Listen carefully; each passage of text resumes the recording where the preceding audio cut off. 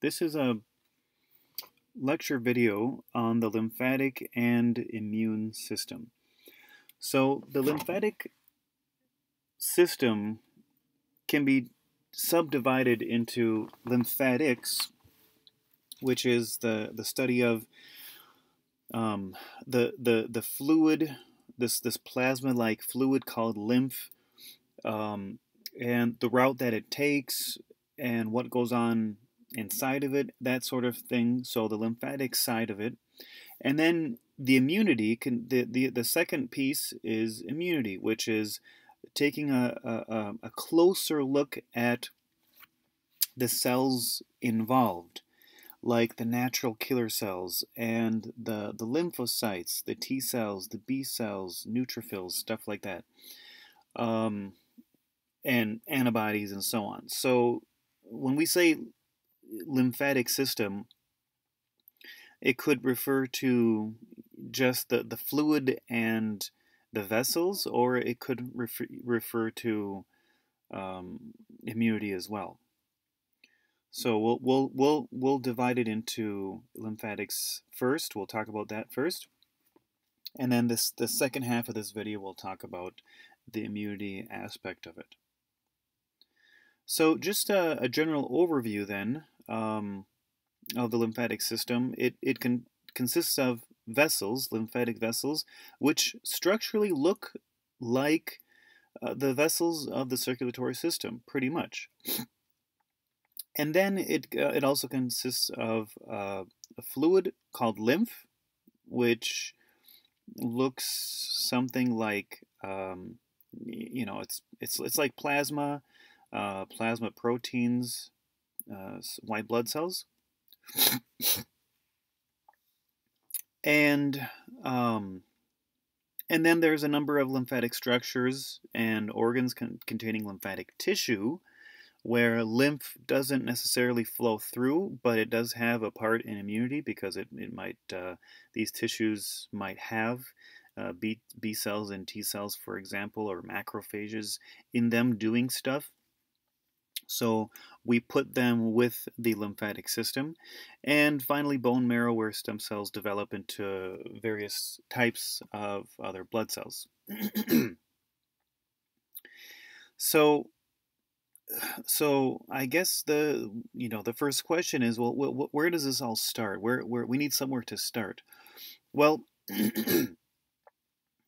it's the lymphatic system is closely linked to the circulatory system. So as we know, we have veins and arteries, and veins take blood to the heart, and arteries take blood away from the heart.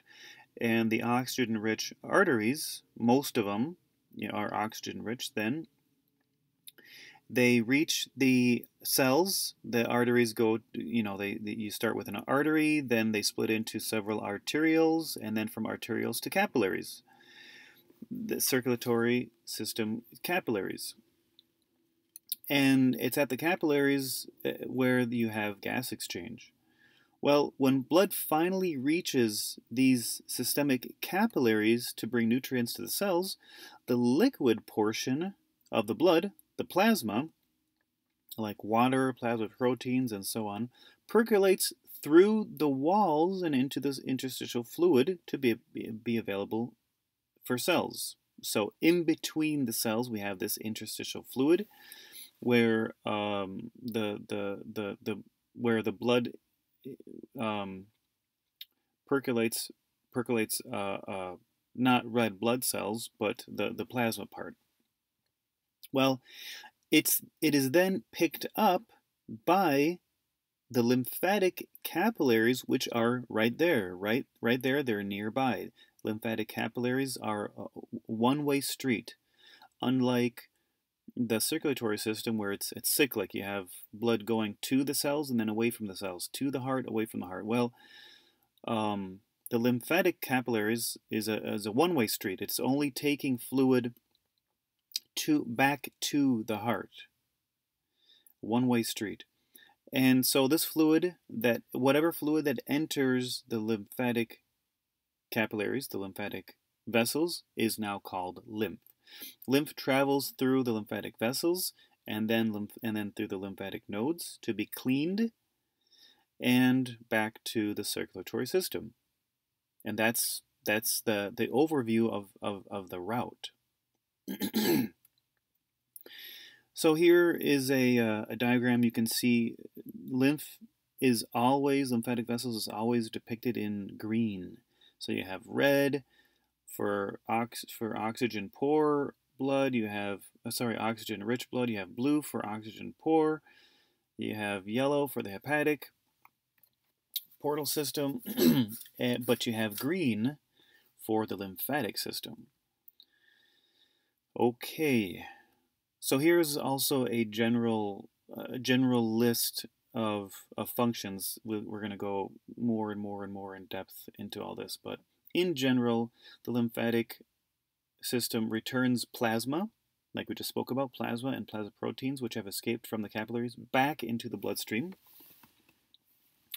But it also filters body fluids, like blood and lymph.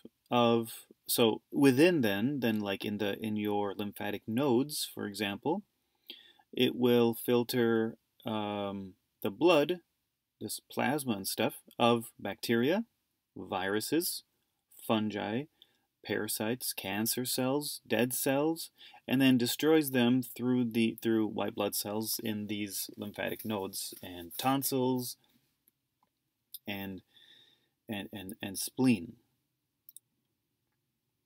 And even more. I mean, and even in your connective tissue and stuff like that.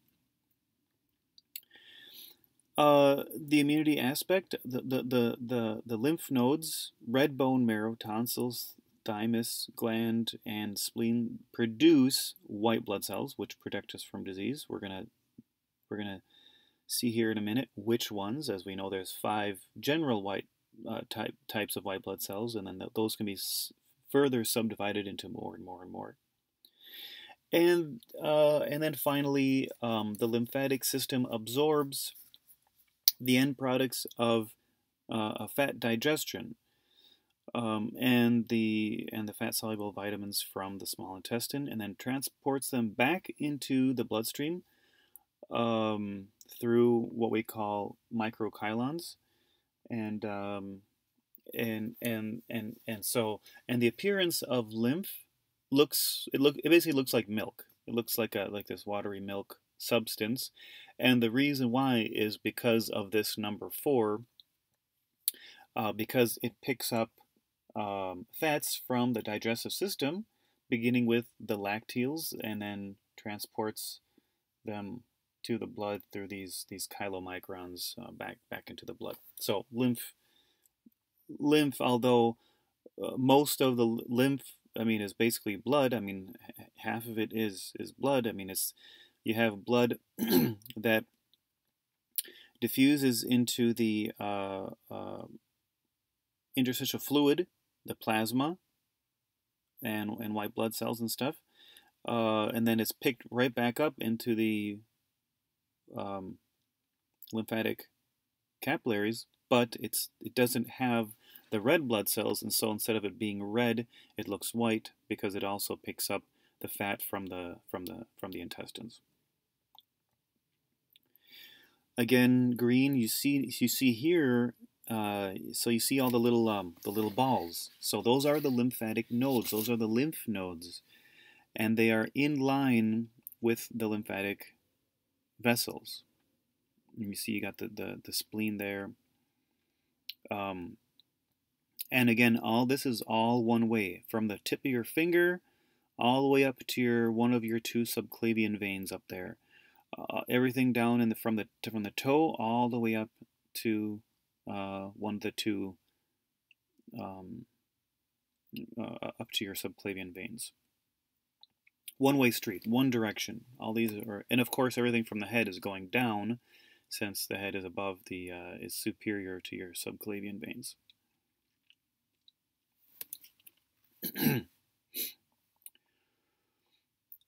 So as we go through here, as we go through, there's many questions. Here's just a few. So a few questions that you can kind of think about as we're talking going through these slides, what is lymph made out of? What's the pathway that it takes from beginning to end? By what mechanism is lymph formed? What are the steps? 1, 2, 3. Where does lymph end up? So we have already answered a few of these already. And the last one on this slide, does all collected lymph eventually end up in one lymphatic vessel, or is it more than one? All right, so here is the pathway of the escaped plasma back into one of the two subclavian veins. Step 1, 2, 3, 4. So here's one. First we start with the capillaries, lymphatic capillaries. So the lymphatic vessels begin as close-ended lymphatic capillaries located between the cells in the capillary beds. Just as blood capillaries converge to form venules and veins, lymphatic capillaries, they look very similar, but have a slightly larger diameter, slightly thinner walls, and even more valves than veins. So they look very close to, anatomically, to veins, except that the walls are a little thinner. There's more valves. Remember, you don't have any valves in arteries, but you do have valves in veins. Well, so do the lymphatic vessels as well. They also have valves. Why? And why even more? Well, there's no pump. Remember, there's no pump. There's no heart here in the lymphatic system. We need help to move the lymph back to your subclavian veins. We need help. Valves, and we don't get much. I mean, we get sufficient, but valves is one way.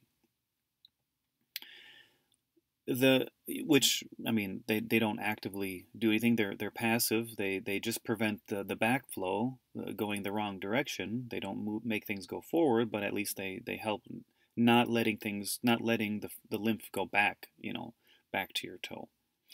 The simple squamous epithelial cells, which make up the capillary walls, overlap each other like flap-like valves, making them very permeable. When pressure is greater in the interstitial fluid than in the lymph, the cells separate just enough, like a swinging door, and fluid is forced in because there's higher pressure in your interstitial fluid. Once the pressure inside the capillary exceeds that of the interstitial fluid, then, as you might imagine, the cells once again close, they adhere more closely, and then nothing escapes, just like a valve. The pressure is relieved as lymph moves up through the vessel. Let's just take a look here. So you see here's a capillary, and you see the simple squamous there making up the capillary, and you see it's closed. It's one way, close-ended. It's one direction, one-way street. So there's always a starting point and an ending point with the circulatory system. There is no beginning and end. It's cyclic, but with lymph, there's a start and an end. And so you see these arrows going into the lymphatic capillary, and the arrow goes right between two simple squamous cells. And so you kind of see that they kind of look like doors. They sort of swing open just enough. It's not like a door in a house, 100% opening up 180 degrees, but just enough for lymph to get through, or for fluid to get fluid that becomes lymph, when the pressure in the interstitial fluid is greater than that in the lymphatic capillary. All right, so let's continue here with step 1. So the collected escaped plasma proteins, and of course anything else that you might find in the blood that's escaped out of the blood into the interstitial fluid, like microbes and dead cells and what else you might have in the blood, inside the lymph capillaries is now called lymph. So now we call it lymph. We don't say like plasma or anything like that. Now it's called lymph. Also in the small intestine, specialized lymphatic capillaries called lacteals carry these lipids into the lymphatic vessels and, of course, ultimately to the blood. And this fluid is called chyle. Um, and in general, the lymphatic capillaries converge with other lymphatic capillaries to form. Here now we see they form vessels. What kind of vessels? Afferent. Afferent means towards. Towards what? Towards is always referring to something. Towards, not necessarily towards. Well, it is towards the heart, but here we're when we say afferent in the lymphatic system, we are referring to towards the lymph node, towards the lymph nodes. Afferent. So, step 1, lymphatic capillaries, and now step 2, afferent lymphatic vessels. Afferent lymphatic vessels bring dirty lymph towards the lymph node. Why dirty? Well, remember you have microbes, you got viruses, you got anything, you have any kind of pathogen, dead or worn out blood cells, stuff like that. And they're picked up by the capillary, then they go into the lymphatic vessels. Well, the first ones are called afferent. Why are they considered dirty? Because, well, where they're going towards the lymph node, and the lymph node will clean. There you will destroy viruses or bacteria, or things will get activated. Your lymphocytes will become activated and leave the lymph node. So we call that lymph dirty lymph, because when it leaves, it's cleaner than, it's not maybe not 100% clean, but it's cleaner than the lymph than what it looked like when it was going into the lymph node. And again, the structure is like veins, where you have these 3 different tunicas: tunica externa, interna, media, and you got valves. Here here's a depiction, and you see the valves in there. Though that little V there, that's not connected. That's those valves again, just like with your veins, are made out of this tunica intima, the inner lining. And when lymph goes through, those 2 little lines that make up the V, they open up and let the lymph through. And then when pressure exceeds that of below, the valve closes. And then up on top there, you see how the lymphatic vessel is considerably thinner. Is considerably thinner than the wall, than the vein, and especially the artery. Okay, now the afferent sends the dirty lymph to the nodes. Here's a picture of a node, lymph node. Lymph nodes are located along lymphatic vessels and are in line. As you see, they're in line. They're not like off to the side. And then step 4, they send cleaned lymph into the efferent. So you have afferent. So here, where would the afferent vessels be? Where would you see them? There's 4. You see there's 4 there, sending dirty lymph, bringing dirty lymph to the lymph node. Then step 3 would be the lymph node, and then step 4, the lymph will be sent into the efferent, meaning going away from the lymph node. And that's just the one. Now you notice, I want you, it's important to have this, to orient yourself correctly with this lymph node. You see how there's like this hilus, this indentation, sort of like the heart. Just like the heart, You have the apex at the bottom and the base up at the top, where you have like that indentation between the two atria. Well, here it's kind of the shape like a kidney bean. You know, it's shaped the same way, and that's important. This you would find like in the leg or in the arm, because I want you to know which vessels take lymph towards the node and which ones take away. And so if this thing were, so all the lymph here is moving up the screen. If this lymph node was turned around, then you should know that all the lymph would be going down. But we generally depict it like this because most lymph moves, superior. It moves against gravity because our subclavian veins, because our heart is almost at the top of our body. So that makes sense. Everything in our trunk, our chest, our legs, our abdomen, our arms, everything is moving up against gravity. So you got the lymph nodes. Then the lymph nodes will then send cleaned lymph to the efferent lymphatic vessels, and there they carry that lymph away from the lymph node. And just like the afferent lymphatic vessels, they have veins and valves and everything like that. And then step 5, these guys will merge to form trunks, lymphatic trunks. You got lumbar trunks, intestinal trunks, and so on.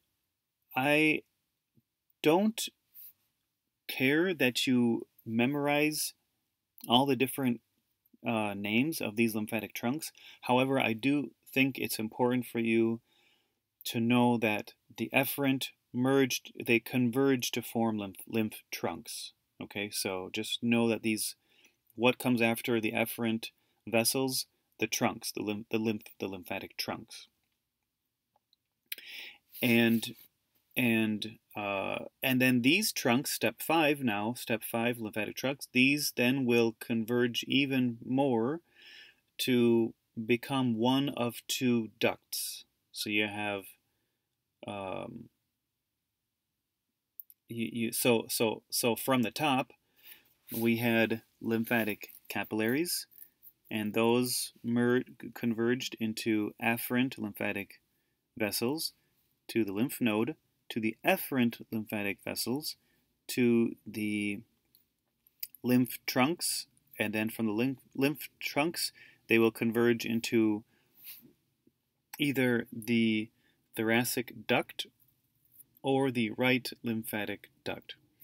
I want you to know which duct drains into which subclavian vein, and also I want you to know which of these ducts collects lymph from which parts of the body.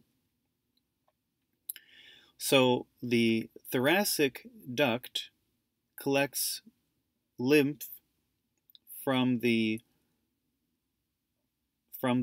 left head, the left chest, left arm, and the abdomen and all the legs. That's the thoracic duct, and it dumps and it drains the lymph into left. So everything here is obviously on the left.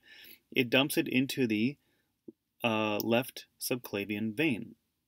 And you see it there, kind of on the top there, left subclavian vein. Eventually merges to form the brachiocephalic vein, and then to the superior vena cava. Okay, and it's right here. Thoracic duct, left, everything below the ribs, and empties into the left subclavian vein. The right lymphatic duct collects lymph from the right head, the right chest, and the right arm. It's just the way it is. It might be easier if they were named the right lymphatic duct and the left lymphatic duct, but it isn't. This is just the way it is. Right lymphatic duct and the thoracic duct. So the right lymphatic duct collects from not from significantly less of the body, right head, right chest, right arm, but then it dumps it into the right subclavian vein, as you see there. And here you see it kind of, you see the boxes and everything in the boxes, they all converge and form the right lymphatic duct and dump into the right subclavian vein. And then then the subclavian vein with the jugular converges into the brachiocephalic and then to the superior vena cava.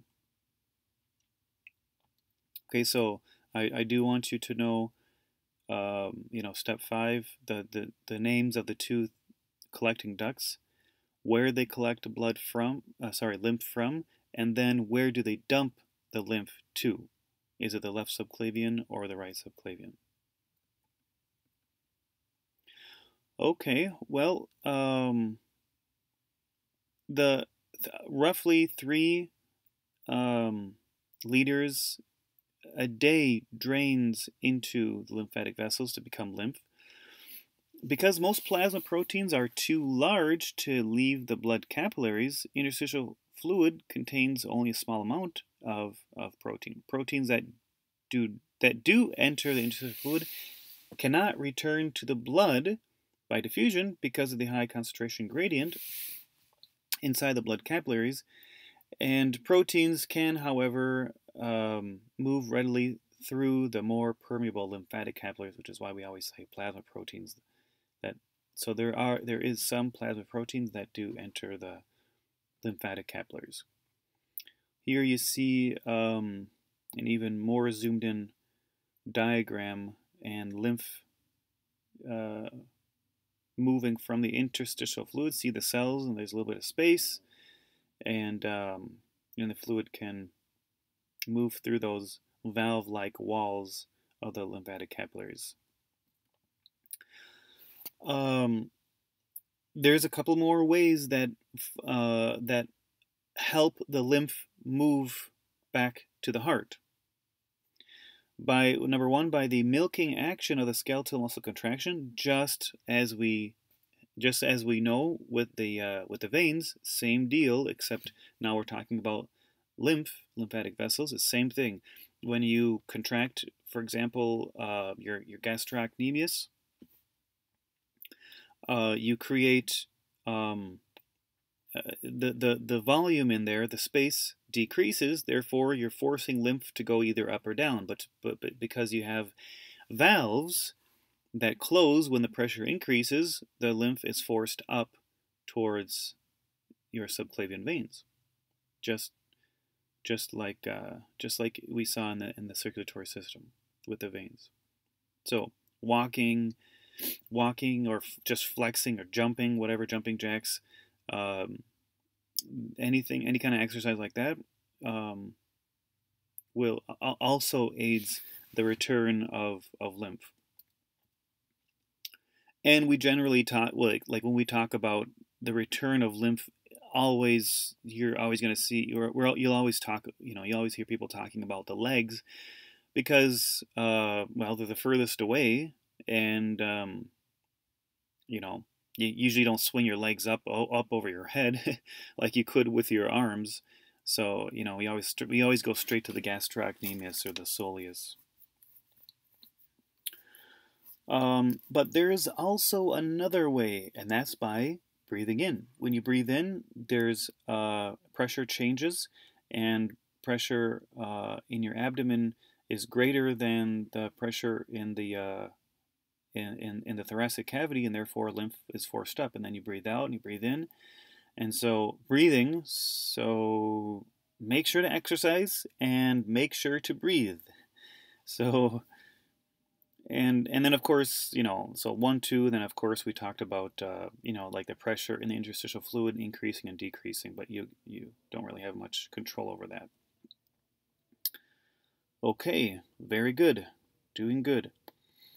I do want you to know a couple of percentages. So as the circulatory system is sending blood down and up and down and up, well, 90% of the escaped plasma and plasma proteins returns back to the circulatory system. 90%. 90% of the blood that escapes just goes right back. You see? Along with everything else. So this is, we've already covered this. We know this. However, the lymphatic system picks up the other 10%. 10% of the escaped plasma proteins remains in the intracellular spaces until it's picked up by the lymphatic capillaries. And so in one cycle, in one cycle, your blood isn't 100% cleaned. You see, because if the cleaning action takes place in those lymph nodes, well, only 10%. So the cycle has to occur again and again and again and again, over and over and over and over and over and over, and so the blood is slowly cleaned, rather than one-time shot every time you have one cycle. Okay, doing good, doing good. All right, a little bit about the lymph nodes. So now let's shift and see what does the lymph node look like? What's inside of it? So we have roughly 600 lymph nodes located along the lymphatic vessels, and they're in line, like we said before, and they're found in clusters, submandibular under the jaw there, cervical, axillary under your armpits, abdominal lymph nodes, pelvic, inguinal. Inguinal, you put your hands on your hips.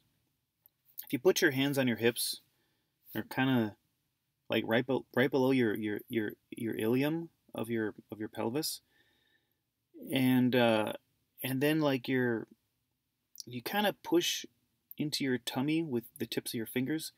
That sort of area there, or kind of maybe just down a little bit, a little bit down from your femur there. That's called inguinal. And these areas will oftentimes feel sore when you're sick, when you're really sick, because they're being overworked, because the lymph nodes are being overworked, so they'll swell and cause inflammation, of course, and with inflammation you have pain and so on. The lymph nodes are bean-shaped. They're no longer than like an inch, no longer like an inch wide or long. They got a capsule, partitioned by invaginations of the capsule, called trabeculae, which divide the node into these little compartments, like we see here. So you got this invagination of the capsule. You got these little sections, these little segments, and these lymph nodes, they have T cells and B cells. T cells and B cells are lymphocytes. And certain sections of the lymph node will have certain things. So let's kind of take a look at that. So the cortex houses egg-shaped aggregates of B cells called lymphatic nodules or follicles. Just the nodule just kind of means like a little piece of tissue. So in the cortex there you got B cells. All right. A lymphatic nodule consisting of mainly B cells is called a primary lymphatic nodule for the moment. Most lymphatic nodules in the outer cortex are secondary lymphatic nodules, which form in response to an antigenic challenge when you get sick, and are sites of plasma cell and memory B cell formation. After B cells in a primary lymphatic nodule recognize the antigen, then the primary nodule, we call it, it develops into a secondary lymphatic nodule. So we got B cells, we got plasma cells, memory B cells, all different kinds of B cells. The center of a secondary lymphatic nodule contains a region of cells called a germinal center. Germinal center. You see that in the top right there. The orange then. The orange is the germinal center. And these contain B cells, macrophages, and follicular dendritic cells. Get used to hearing and saying these words, these other cells, because you're going to hear it over and over and over and over. All right, macrophage. So the germinal center contains B cells, macrophages, and follicular dendritic cells. When follicular dendritic cells present, these dendritic cells are called antigen-presenting cells because they present stuff, exogenic stuff to your lymphocytes to do something about it. Ickies, pathogens, they break up and grab a piece of whatever it is, a virus or pathogen, and they'll break it up, take a piece, and present it to say, hey, we got to do something about this. You know, not the one that I broke up, but there's a lot more of these pathogens around. So they present an antigen, which is a little piece of protein, just a little piece of the pathogen that it happened to break up. B cells proliferate and develop into antibody-producing plasma cells or into memory B cells, and memory B cells persist after an initial immune response and remember having encountered a specific antigen. Okay, so B cells. B cells, what do these guys do? They wait around and recognize a piece of protein called an antigen when presented. Follicular dendritic cells will show a B cell a foreign agent called an antigen, something from outside the body, like bacteria, for example. B cells, what do? Do they attack? Not necessarily. They proliferate into plasma cells. Plasma cells then make a whole bunch of antibodies, and then the antibodies can agglutinate or what have you. But B cells can also proliferate into memory B cells. That way, in the case of an attack down the road, these memory B cells, will make antibodies much quicker, much faster immune response, and you may never even have any symptoms when you get attacked another time. And we are getting attacked every single day, for sure, and yet we are without symptoms because of these memory B cells. Because our body undergoes an attack, or a counterattack, if you will, and take care of the problem before you get any symptoms. Which is whatever, sinus issues or fever or whatever. The inner cortex contains mainly T cells and dendritic cells that have come from other tissues. So this whole piece here, you have you have the inner cortex and you have an outer cortex. So the inner cortex contains T cells and dendritic cells.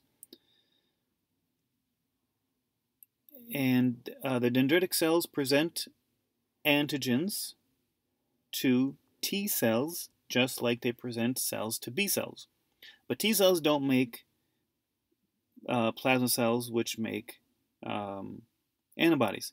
T cells actually physically attack. And so when the dendritic cells present antigens to T cells then cause their proliferation, and the newly formed T cells then leave the lymph node and spread out throughout the whole body. And when they do this, they are attracted by this by chemicals. They can actually sense where the problem is in our interstitial fluids, in the cell, between cells, in the connective tissue, and attack. Okay, so we have been talking a lot about B cells and T cells. We know a little bit about the difference between them. B cells can proliferate into memory B cells for later on, or into plasma cells, and plasma cells make antibodies.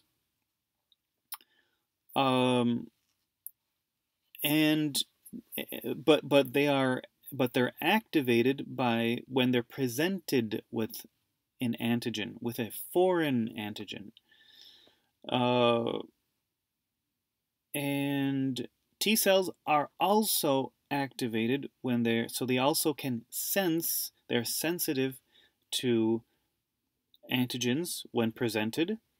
In both cases here, that as we saw here, they were dendritic cells that presented. We have other kinds of antigen presenting cells.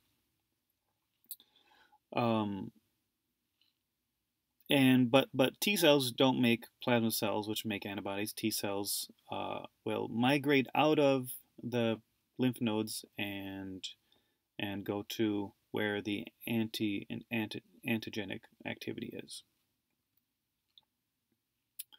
Here's a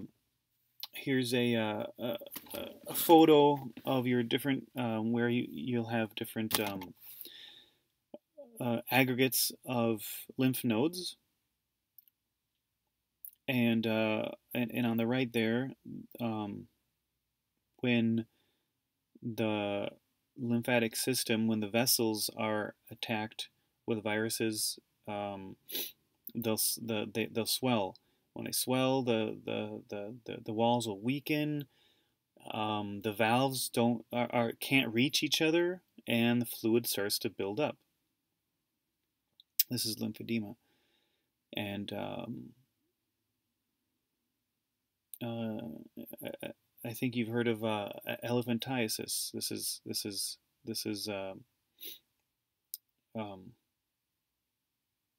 caused by this attack of the lymph system.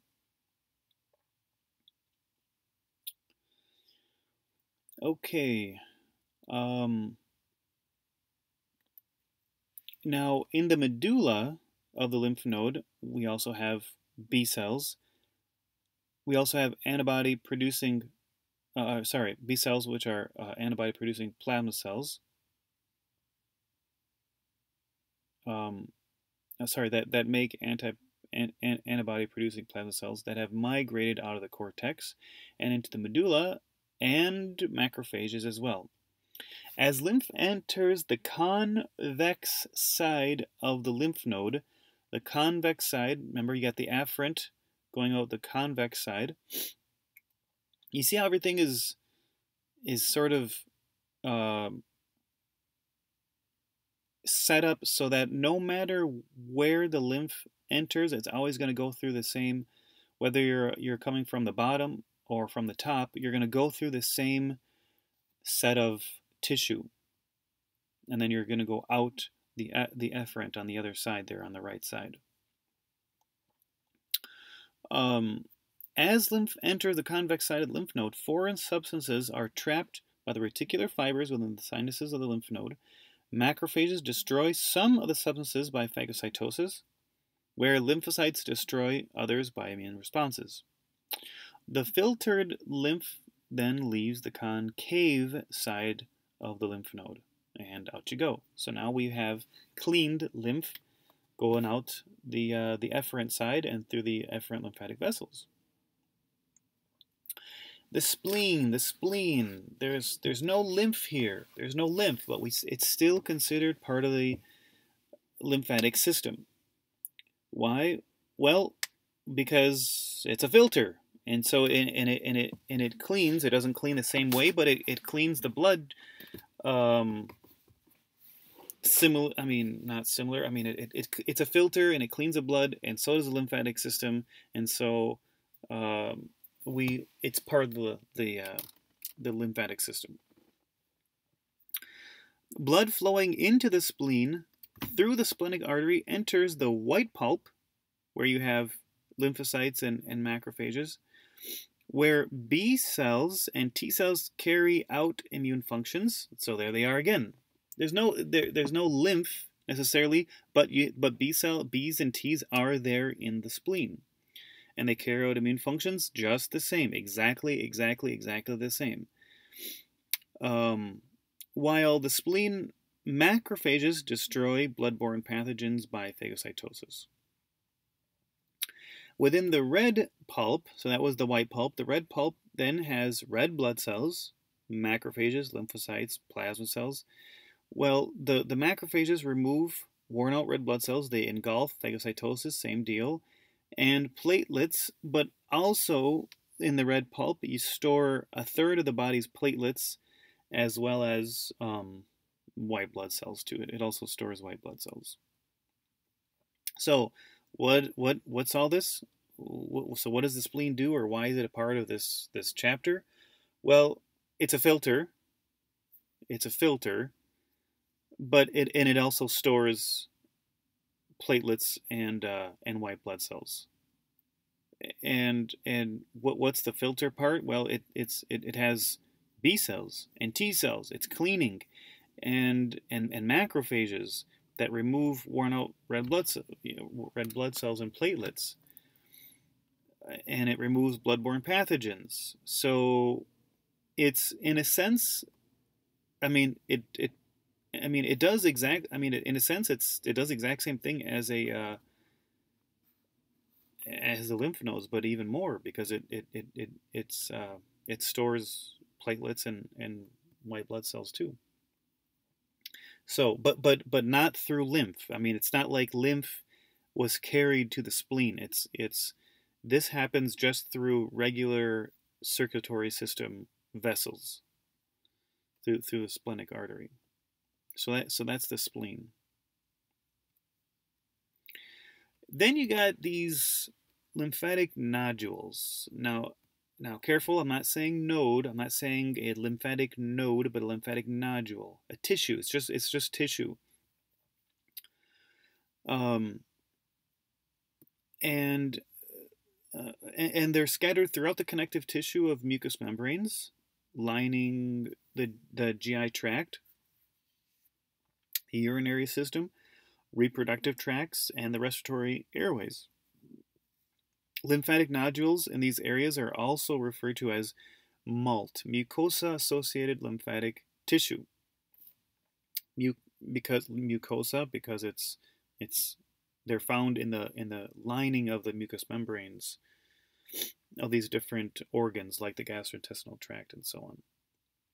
Some nodules occur in large aggregates, like in the tonsils of the pharynx and in the Peyer's patches of the ileum of the small intestine.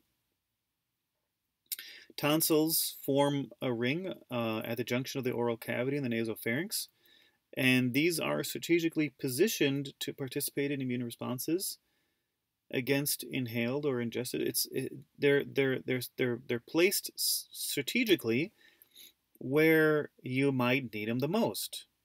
Why the mouth? Well, we breathe in through our mouth and our nose. So you got all these different these tonsils like the pharyngeal tonsil and the palatine and the lingual.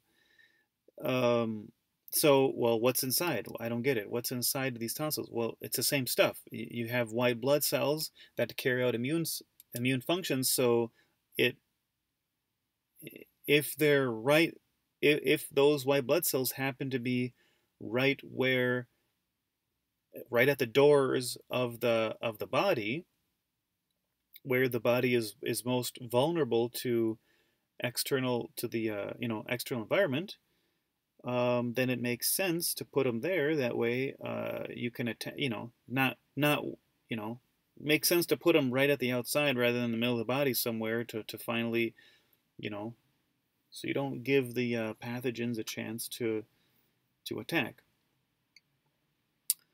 Um, your So someone might ask, which tonsils do we, when you do a tonsillectomy, which ones do we remove? It's the palatine tonsils that we remove um, when you do a tonsillectomy, the palatine. Um, kids kids kids often get an adenoidectomy and a tonsillectomy.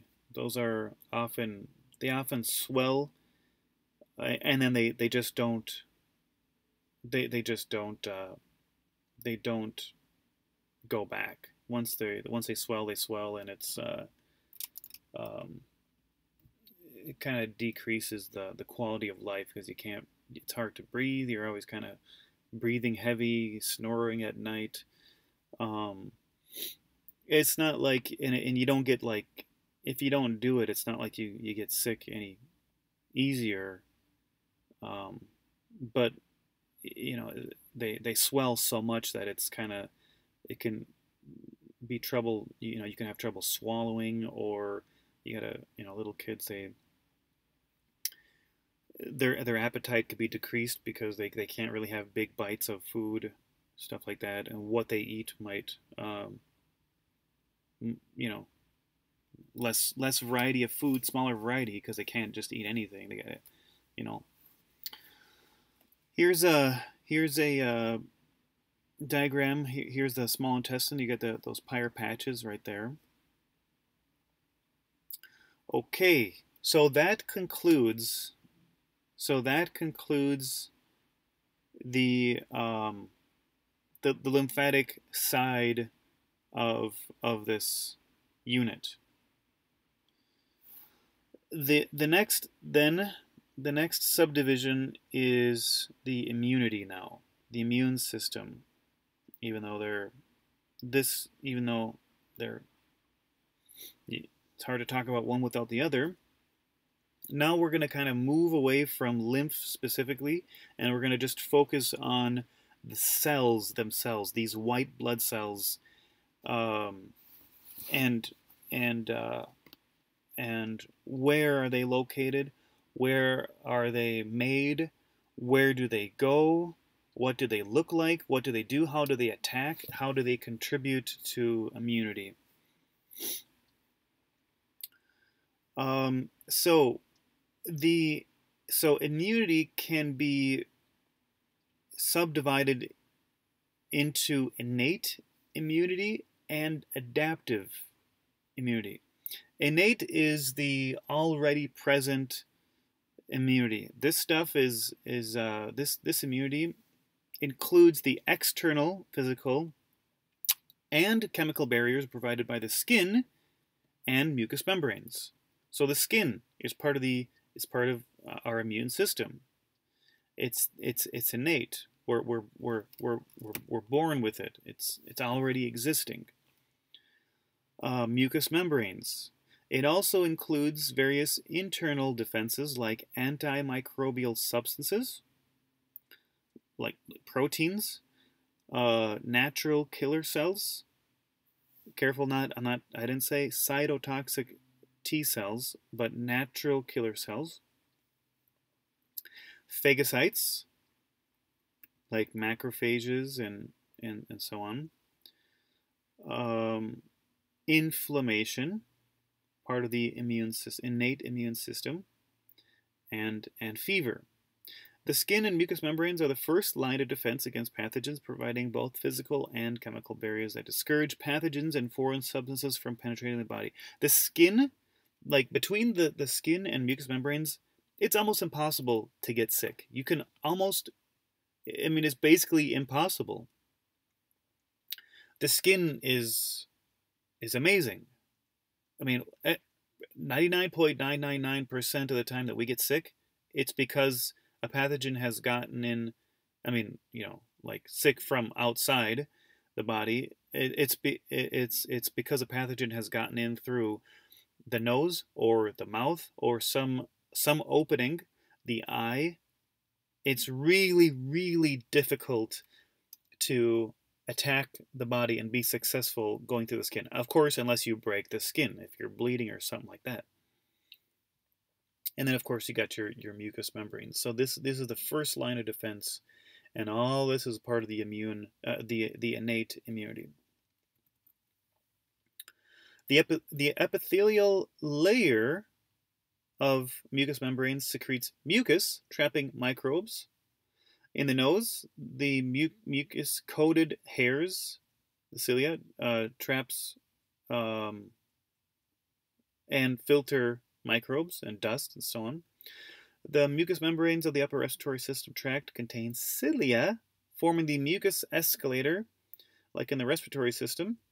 And lacrimal glands of the eyes secrete lysozyme-containing tears that can break down the cell walls of certain bacteria. Pretty cool.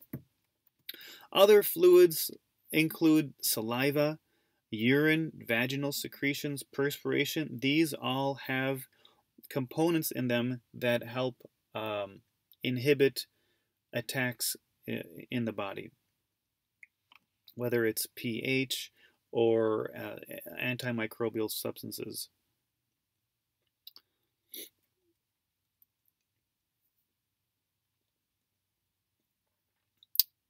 The also in the innate, so we're still in the innate immunity. When pathogens penetrate the first line of defense, you got the second line of defense.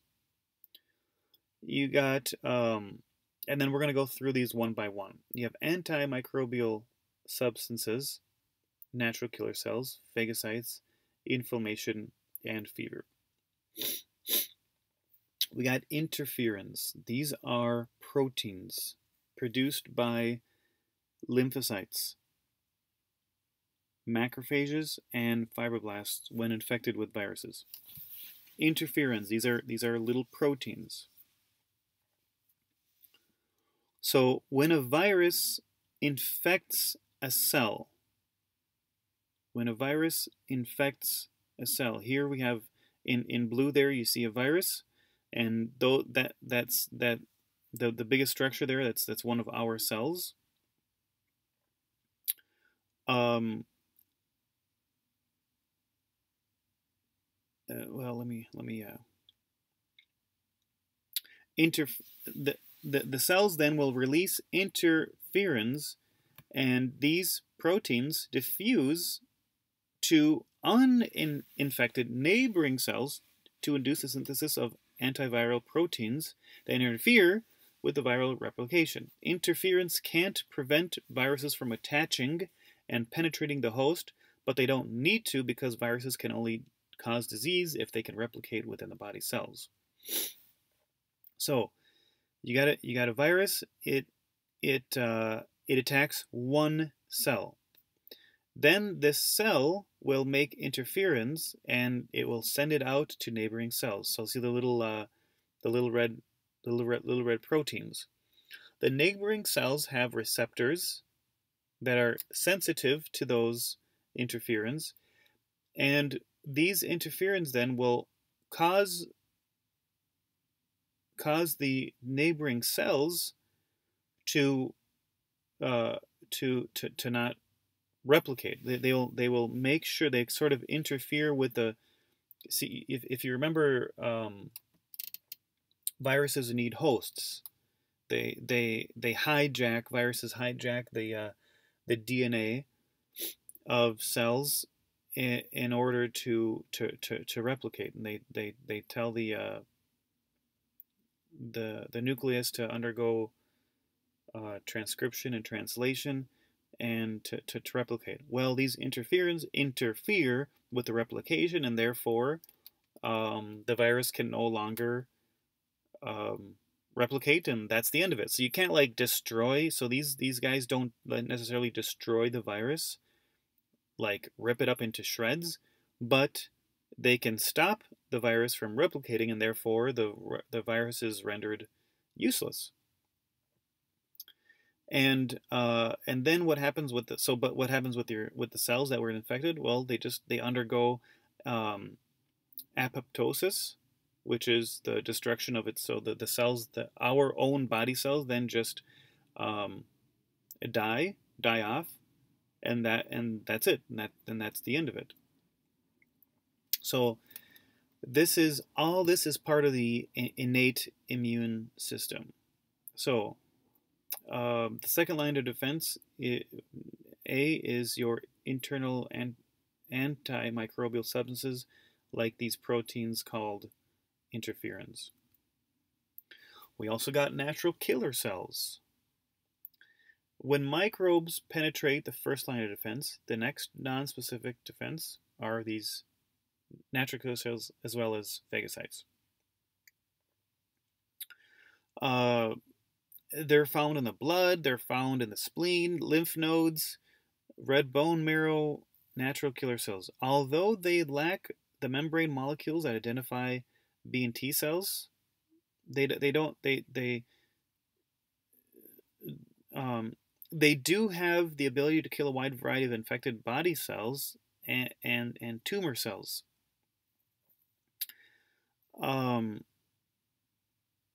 Natural killer cells attack any body cells that display abnormal or unusual plasma membrane proteins.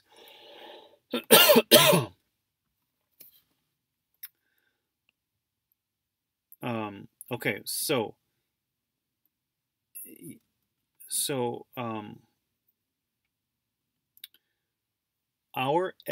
every single cell of our body, every single cell in our body, like the trillions that we have, our cells make this protein called MHC1.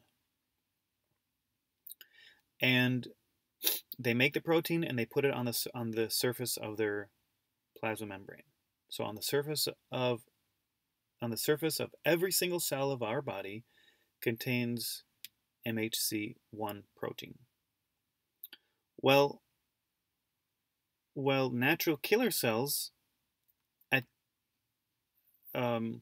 okay. So we got this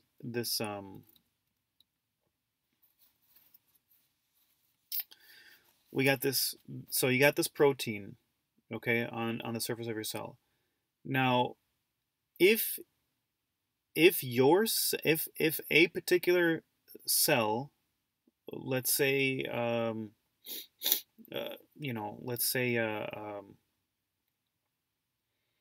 a skin cell. Let's just say a skin cell contains. We're talking about a skin cell, and it has MHC1 on the outside.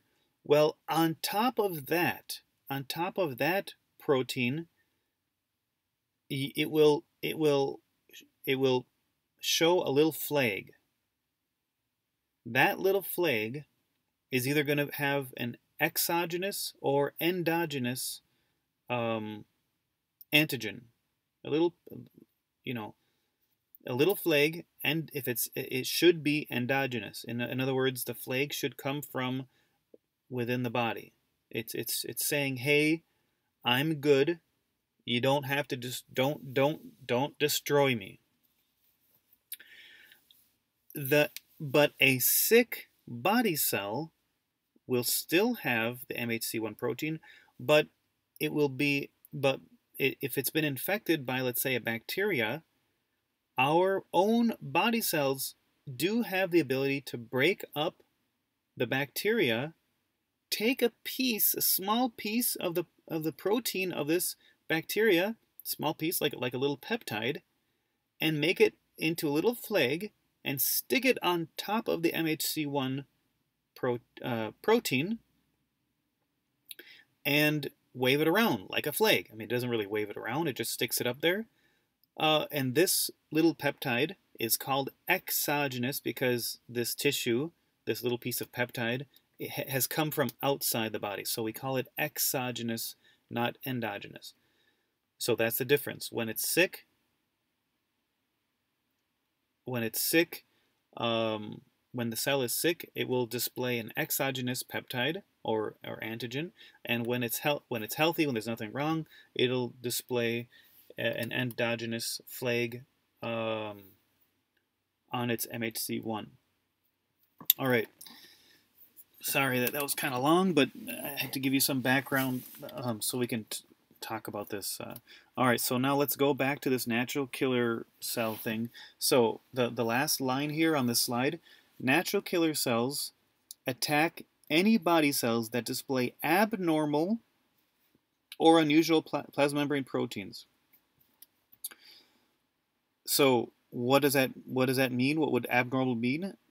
Well, if the MHC1 protein has an exogenous flag or antigen, that's what we're talking about. Or our own body cells, when sick, they might just be so sick that they just don't make the protein at all.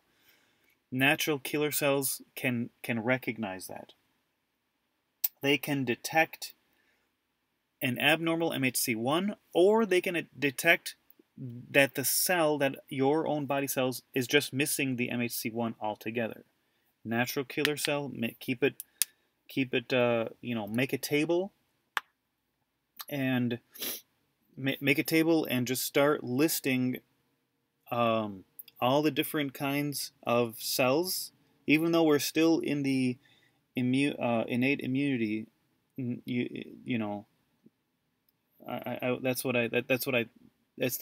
feel is the best way to kind of keep all the different immune cells straight. Is you just start making a table, a list on the left hand side. You got natural killer cells and B cells, T cells.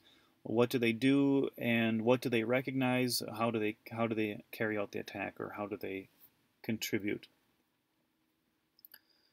When natural killer cells bind to an infected target cell, granules containing toxic substances are released from the natural killer cells.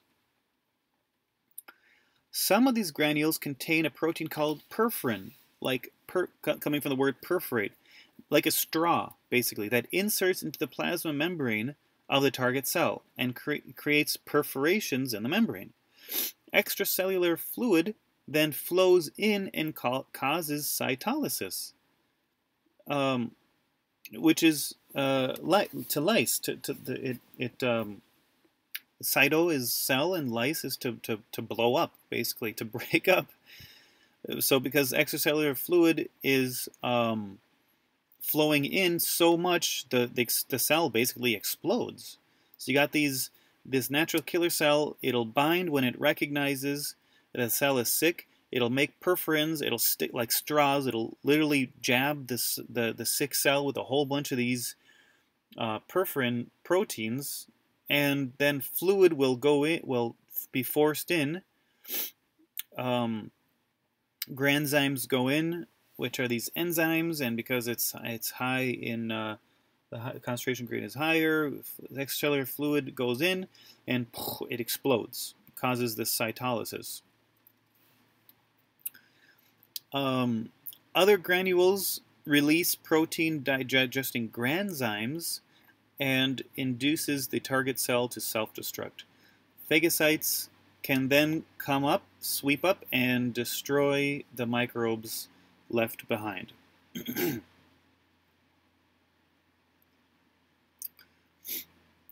So, pretty cool, huh? That's natural. That's your natural killer cell. They have the things that I want you to be familiar with. That I want you to know, like as a summary, is natural killer cells are part of the innate immunity. They can recognize they go around recognizing, sensing our own body cells looking for the MHC1 protein. If it's missing, it'll carry out attack. If it sees that you have an exogenous antigen on the flag of the MHC1 protein, it will carry out an attack. How does it carry out the attack? Well, it binds, releases perforins and granzymes, and cause cytolysis or apoptosis, which is the cell dying. Okay. All right. That is natural killer cell. Phagocytes. Phagocytes are specialized cells that ingest microbes. The two major types are neutrophils and macrophages.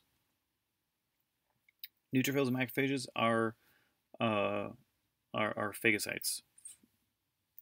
When there is an infection, neutrophils and monocytes migrate to the infection. During this migration, monocytes enlarge and become wandering macrophages. Monocytes become macrophages, and they become dendritic cells. Here's how it happens. First, chemotaxis, which is the chemicals from the microbes. The microbes send out these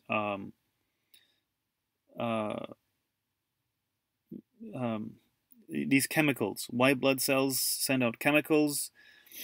Damaged tissue send out these chemicals.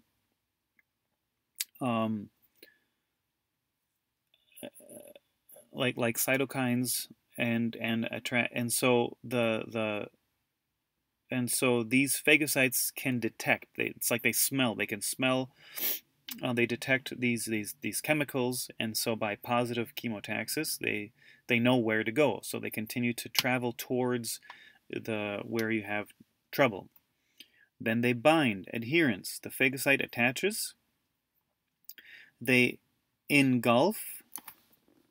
They ingest the plasma. The plasma membrane extends these pseudopods, and then they digest. The phagosome merges with the lysosome, and the lysozymes and oxidants will then kill the phagocytic cell. So here you have so the purple is the phagocyte, the big cell. It'll ingest the microbe or undergo phagocytosis. That's why it's called a phagocyte.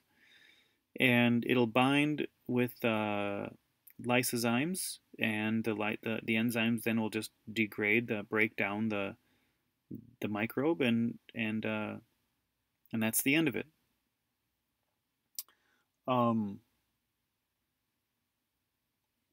But some phagocytes can also take a little peptide of the microbe and display it on their body, on the surface of their cell, and go up to the lymphatic nodes and present it.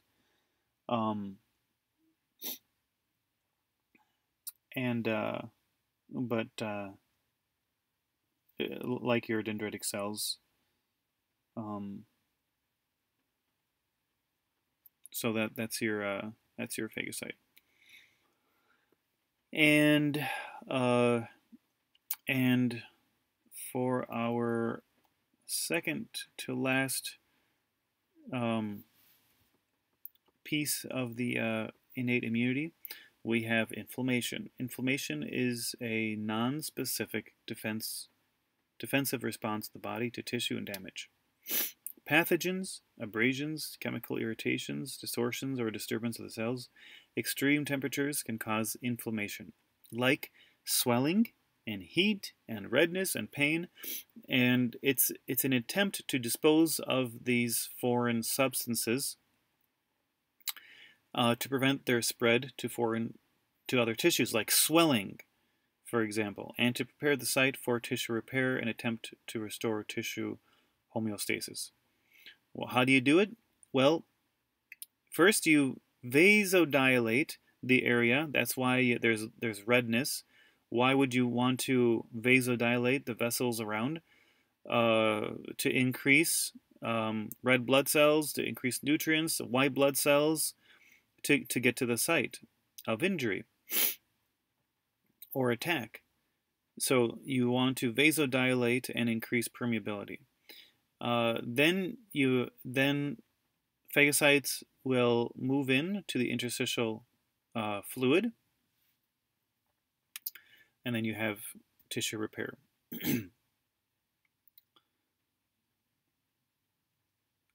Histamine is released from mast cells and basophils and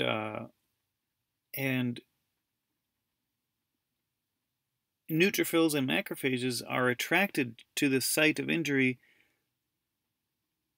and also stimulate the release of histamine, which causes more vasodilation, increased permeability of blood vessels, and so you have this positive feedback loop where you get more and more and more inflammation, and oh, put ice. Well, yeah, if you know what you're doing, you put ice, but keeping the inflammation going, you could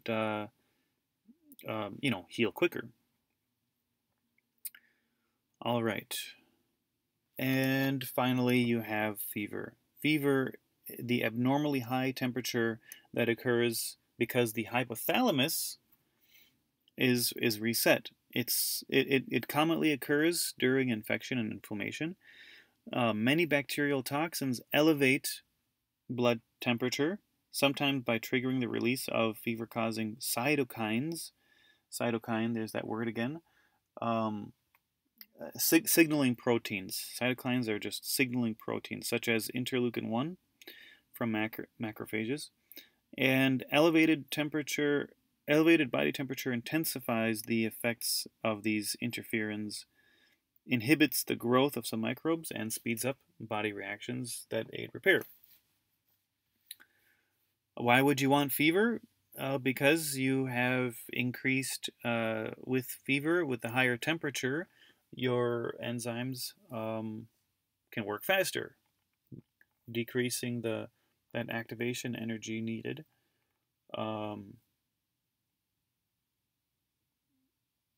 Sometimes we, when we get a cold or when we get the flu, we get really, really hot, right? You get really, really hot, and you get blankets and blankets, yet you get the chills. Well, how on earth do I have the chills if I'm like 104 degrees and I got 50 blankets on me? I don't get it. Well, it's because the hypothalamus has been reset at a higher temperature. And so the whole rest of the body will continue to work.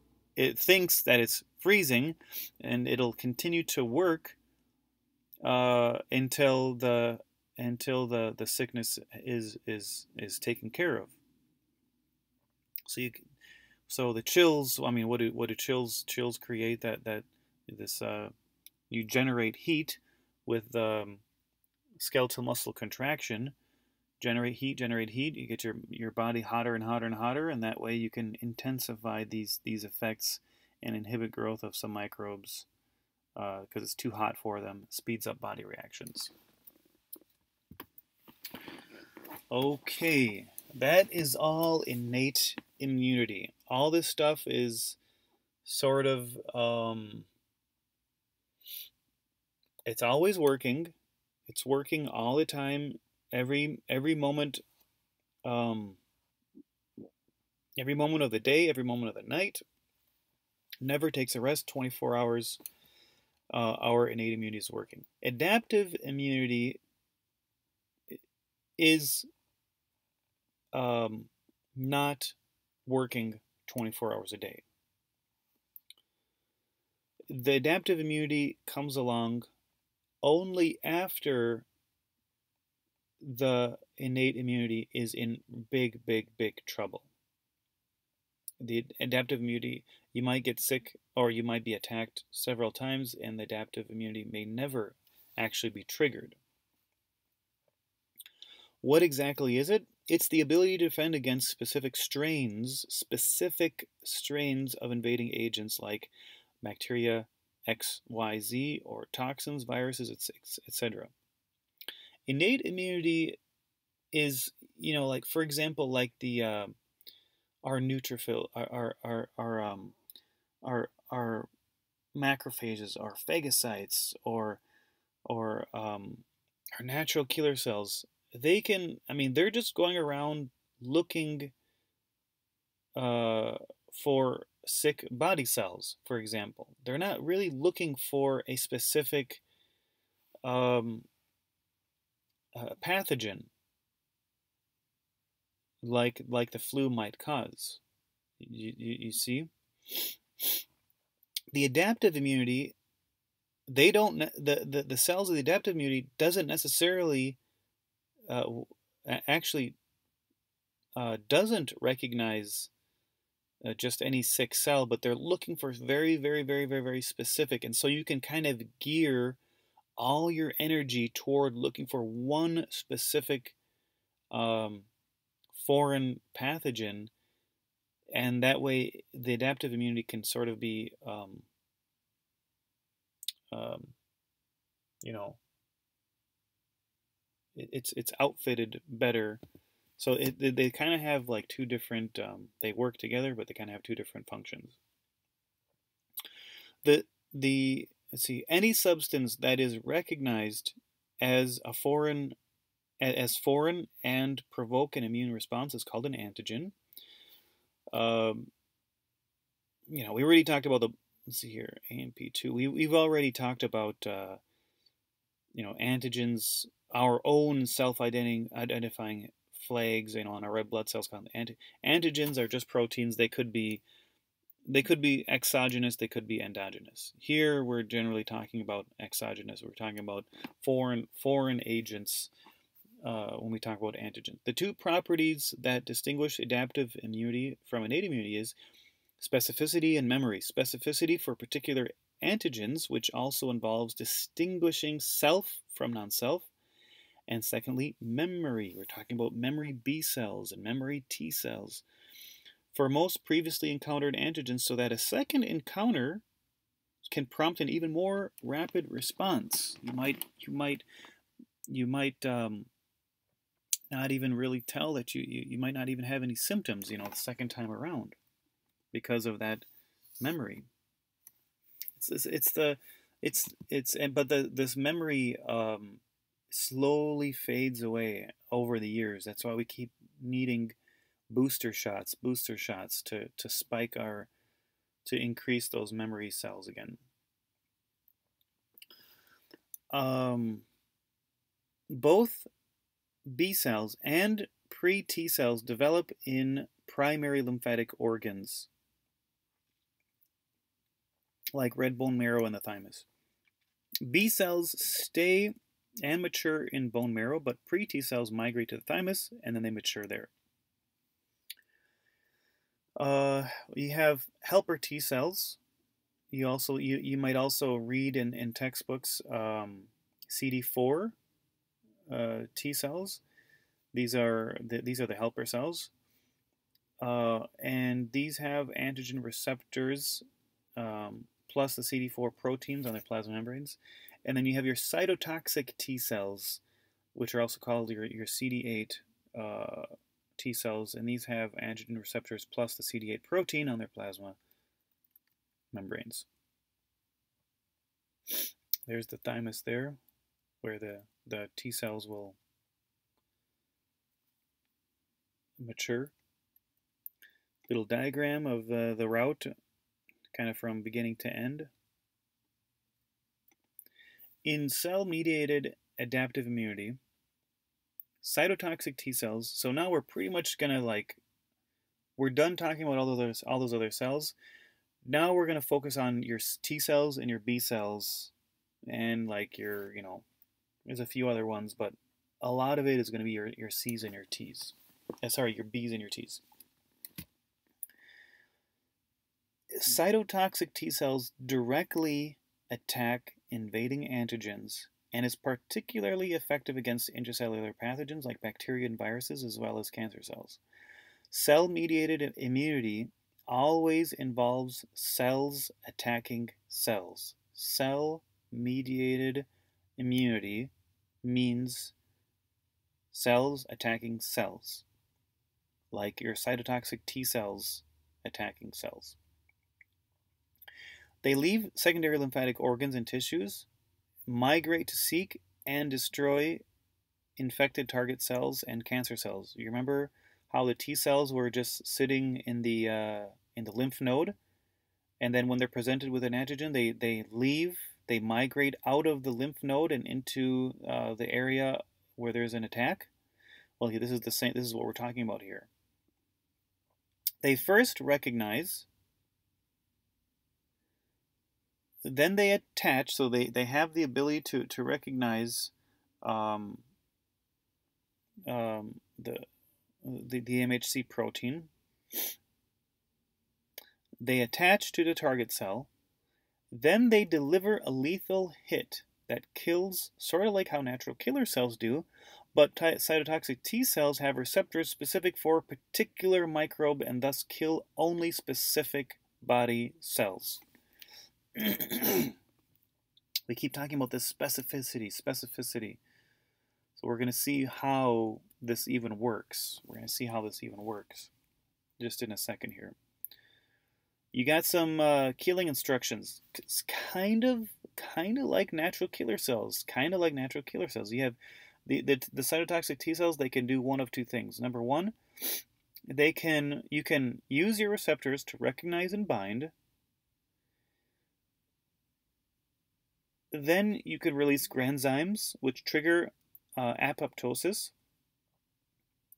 The released microbes are killed by phagocytes, or you can release perforin and it'll insert into the plasma membrane just like we saw before.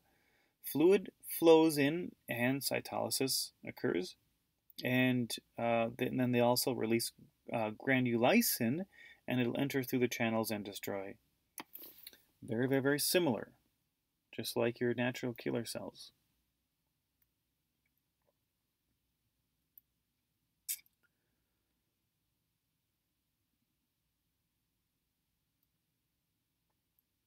Here's a little, just kind of a nice SEM of you got a red blood cell on the left, and you got the platelet in the middle there, and you got a T cell. You see how the T cell is basically the same size as the red blood cell. That's because a T cell is a lymphocyte's basically the same size. Okay, we're going to keep going. We're gonna find out like why, like how is it so how are these things so, or in what capacity are these able to look for specific cells in the next few slides here. So we just got done talking about cell-mediated adaptive immunity. Cell-mediated, we're talking about T cells. T cells undergo cell-mediated adaptive immunity. Well, you got antibody-mediated adaptive immunity. Antibody-mediated. In antibody-mediated adaptive immunity, B cells, well, first transform into plasma cells, and these guys synthesize and secrete specific proteins called antibodies or immunoglobulins. B cells differentiate into plasma cells. Plasma cells make antibodies. This immunity works against extracellular pathogens like bacteria and viruses, and since antibody-mediated immunity involves antibodies binding to antigens in body tumors, it's also called humoral immunity. Humoral means humors, the liquid portion. So in the blood, for example, or in the interstitial fluid, antibodies then can go to work. But it's not we're not talking about cells. We're not talking about T cells attacking cells. We're talking about antibodies, which are proteins attacking cells, and they don't really even attack. They have different. They do different functions. We've heard about agglutination. We heard about agglutination. There's a couple other different types of attacking that that antibodies can do too. There is active immunity and passive immunity. We're going to just skip over that. But this is a nice little table of the, kind of organizing your adaptive immunity and your innate immunity.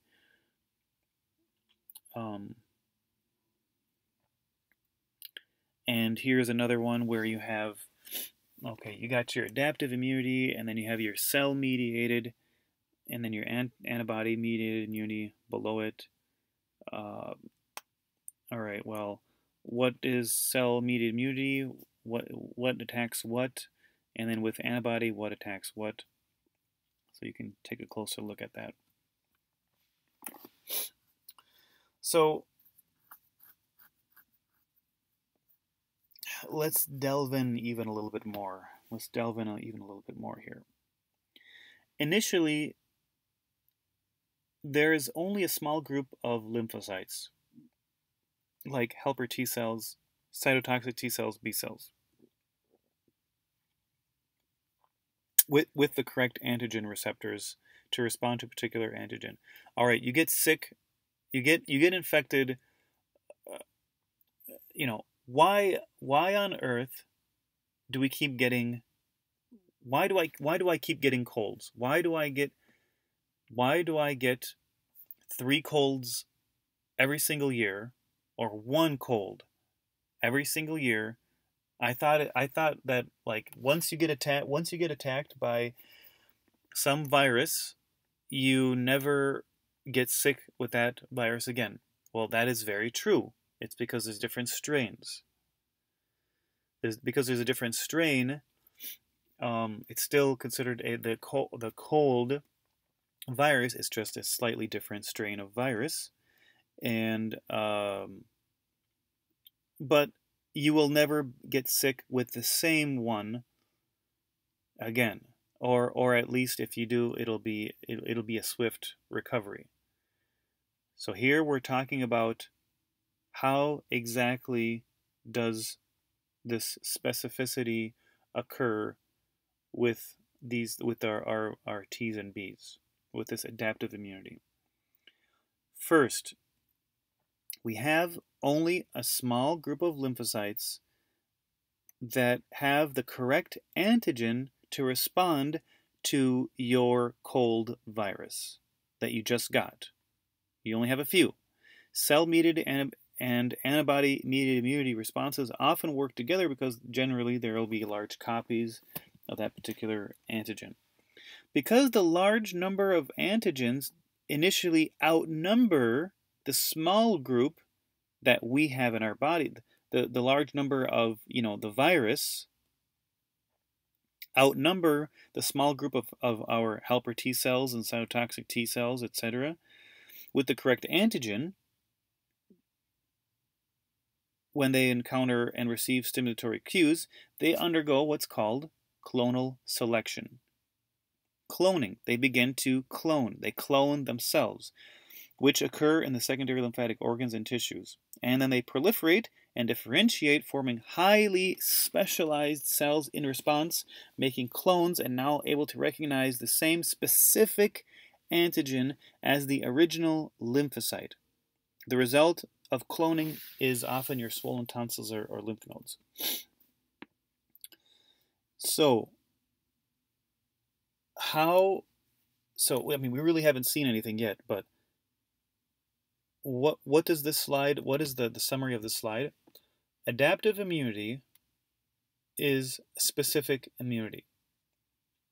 We have T cells and B cells that there's a small number. I mean, no matter what we get hit with, what sickness, what virus or bacteria we get hit with, we have a small. We will always have a small number that actually will be able to recognize it, because we have literally we have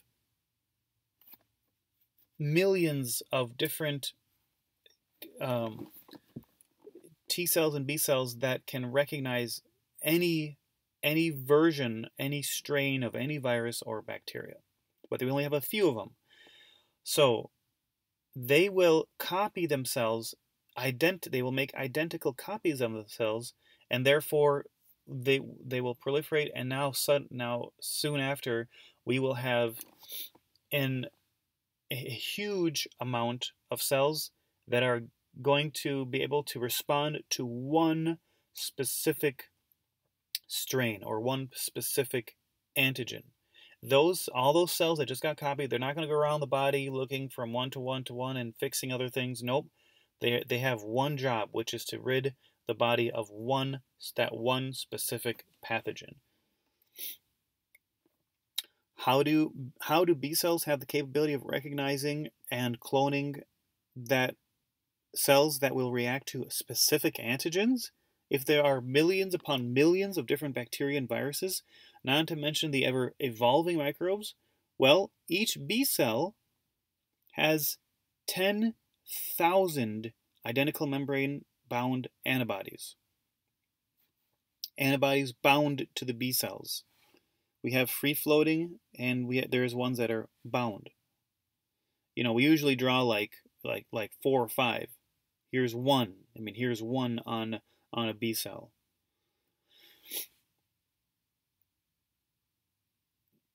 During development, B cells recombine bits of proteins that make up the antibody receptor, what you see here.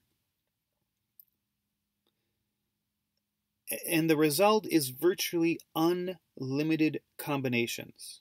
There are 10 to the 10 different combinations of variable portions on each antibody. Every B cell is slightly different from the next. So this is how we have so many different kinds that'll recognize anything, but we only have a small amount of number of each of those. Does that make sense? So it's the variable region you see up on the top there. So it's the variable region. Do you remember in meiosis? You remember in meiosis how you have like why are we slightly different than our parent? Why do we look slightly different than our parents? Well, because in meiosis we have crossing over and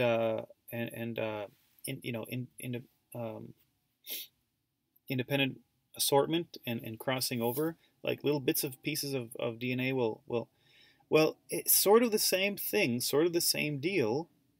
You have, and in this variable portion of these antibodies, they'll recombine bits of protein, and therefore that particular antibody bound to that particular B cell will recognize that particular one particular pathogen. And if you have hundreds of thousands of different antibodies with hundreds of thousands of 10 to the 10 different combinations, no matter what nature will throw at us, we are already prepared. Tell me that is not super, super cool.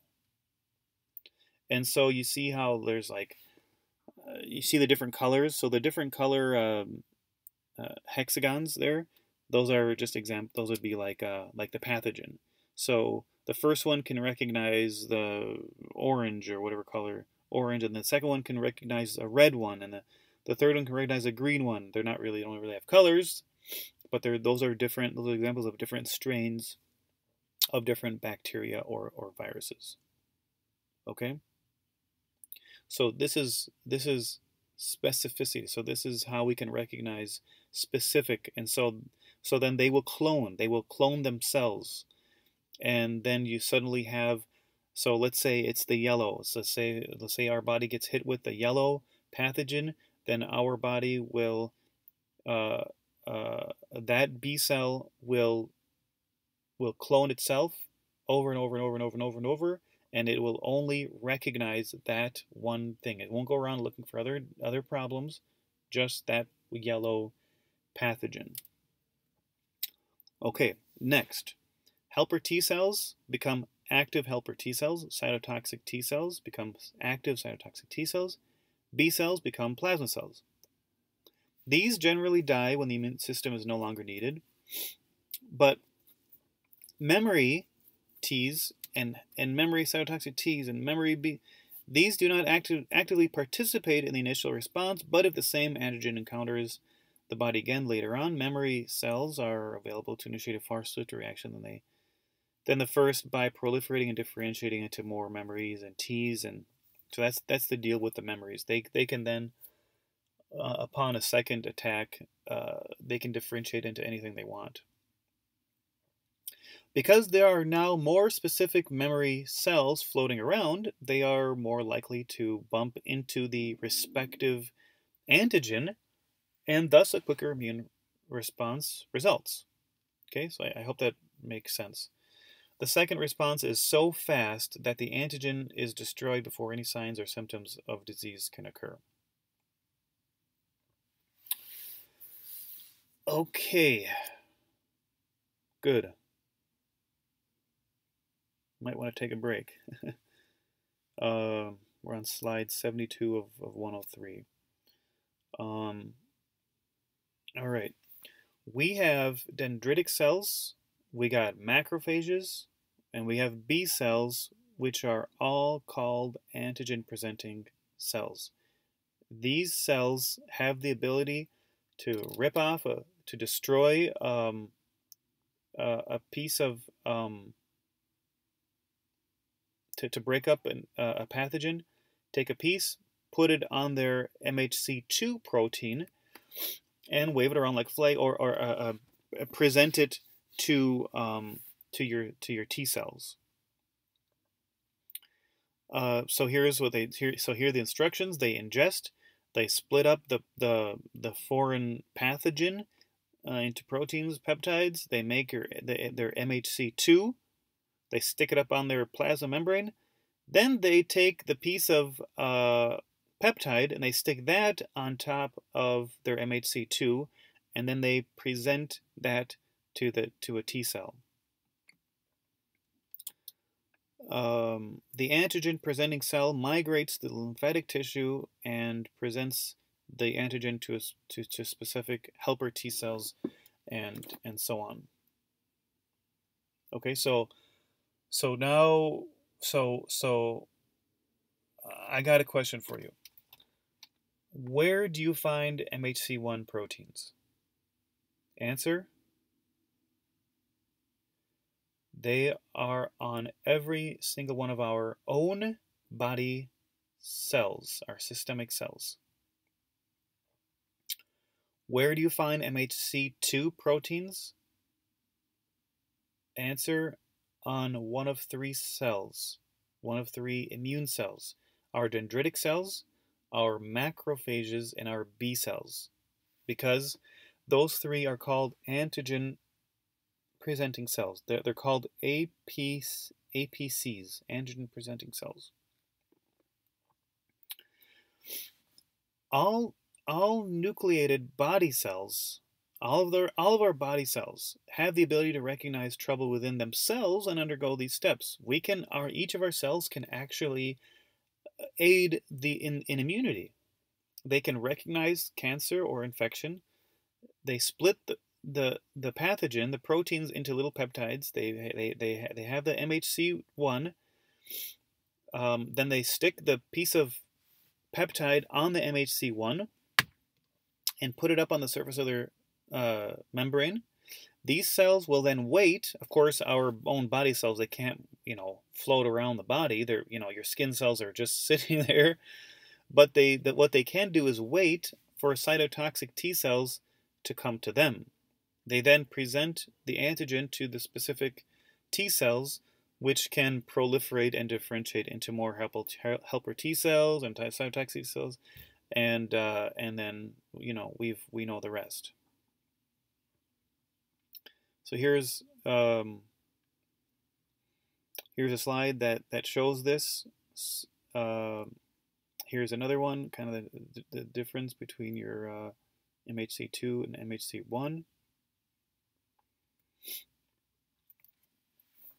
And here's a little bit about our antibodies here. When an antigen binds to the B cell receptor, the B cell becomes activated. The B cell then undergoes clonal selection, and the result are plasma cells and memory B cells. B cells will become what will make plasma cells and memory B cells. Well, plasma cells secrete hundreds of millions of antibodies for 4 to 5 days. Memory B cells quickly proliferate and differentiate into more memory B cells and more plasma cells. And an antibody, so now let's talk about these antibodies here. An antibody can combine specifically with the epitope on the antigen that triggered its production. The antibody fits with the antigen like a lock and key. We talked about that. And antibodies belong to a group of glycoproteins called globulins, and this is where they get their name, immunoglobulins. Plasma cells can make 2,000 antibodies a second. Isn't that crazy? Each plasma cell. So imagine you have your B cells. B cells will proliferate into plasma cells, and then what's the job of these plasma cells? They make antibodies. So imagine how many of these plasma cells we have, and then imagine that each of those can make 2,000 antibodies a second.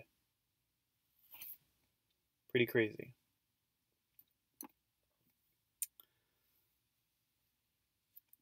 Some antibodies, they can freely roam the bloodstream and bind to and hinder a pathogen from carrying out an attack on the body because there is now a big protein complex attached to it. Opsonization is the process by which a pathogen is marked for ingestion and eliminated by a phagocyte. So this is called opsonization. Free antibodies can also bind to several pathogens and agglutinate. There's that word again, agglutinate, like in the cardiovascular, in the blood chapter. And of course, you agglutinate. So then what? Well, a phagocyte will come around and engulf and destroy. Other antibodies, when synthesized, they will stay attached at the surface of B cells. So antibodies might freely roam around. They could and then mark a pathogen called opsonization. They might agglutinate a pathogen and wait for a phagocyte to come and engulf them. Or the antibody might stay attached on the surface of the B cell. Some free antibodies can attach to mast cells, preparing them for a possible second allergy attack. You look at the difference here between on the left-hand side there on the y-axis, you have the antibody concentration, and with a primary response, you have, at 2 weeks, you have, a pretty good primary response.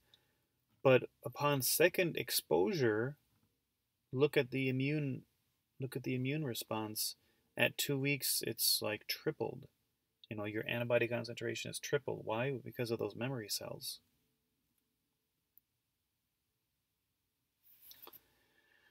Here is a very good table.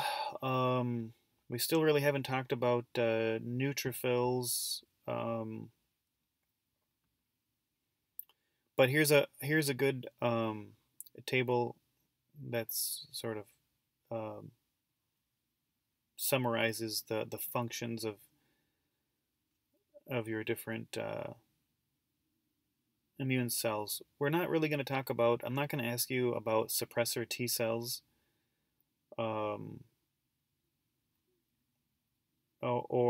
and really not really basophils, or maybe a little bit for mast cells and then neutrophils. Here's another one. We are close. We're very close. We're very close. There isn't really much left. Here's a summary of the immune response for the innate immunity. Just some diagrams to go along with what we were talking about with your B cells, T cells. Here, here's like with allergies. Here. So upon first exposure, let me just go through this first, and then we'll talk about other scenarios. But first exposure, let's say to pollen, for example, some kind of allergen. So say pollen stimulates B cells to produce allergy plasma cells. Of course, always we said the same thing over and over and over. B cells will make plasma cells or memory B cells, and then but the plasma cells will make antibodies. Okay, so first exposure to pollen stimulates B cells to produce plasma cells. Plasma cells produce antibodies. So you see the first green blob there. You have you got your is a mast cell, but you have your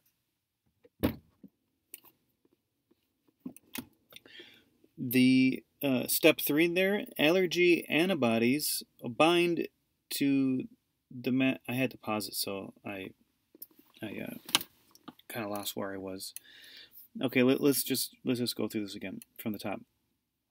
All right, so first exposure to pollen stimulates B cells to produce allergy plasma cells. And so there's one right there in blue. Okay, so there's your plasma cell in blue. Plasma cells produce allergy antibodies. So there you see the little proteins, the little antibodies. There they are, the little Ys.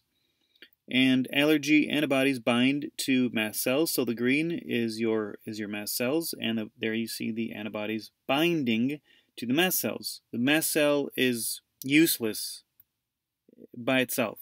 By itself, the antibodies do by itself the mast cell is useless. Even with the antibodies, the mast cell is still useless at this point. Even after step 3, it's still useless. It's still not doing anything.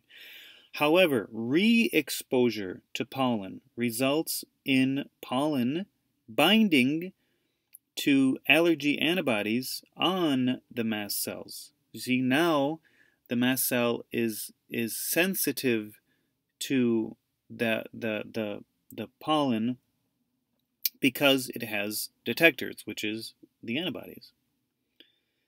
Step 5, binding of pollen. Now the second time stimulates mast cells to release histamine in blue there, triggering inflammatory responses. So you see how upon first exposure, what happened? First exposure, the pollen, you had the little yellow balls, and what this did was cause the plasma cells to produce antibodies. The antibodies bound to the mast cells, but that's all. You're basically like lock and loaded, but there's no immune response. I mean, there's no nothing further occurs.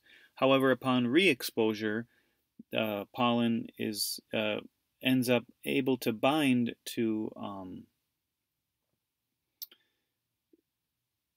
ends up binding to the membrane-bound mast cell, and the mast cell then produces histamine, and histamine will then increase vasodilation. White blood cells will come to the rescue and create an allergy an allergic reaction.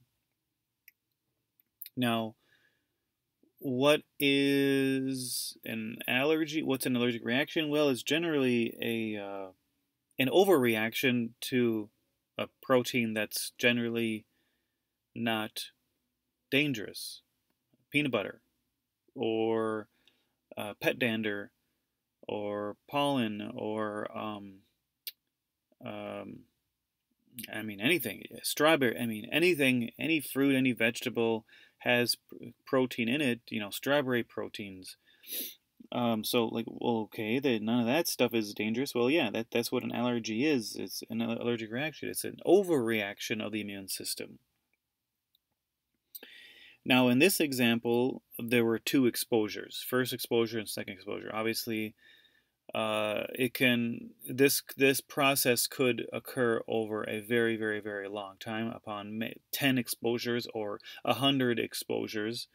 Um, but yeah, this is just to kind of keep it simple.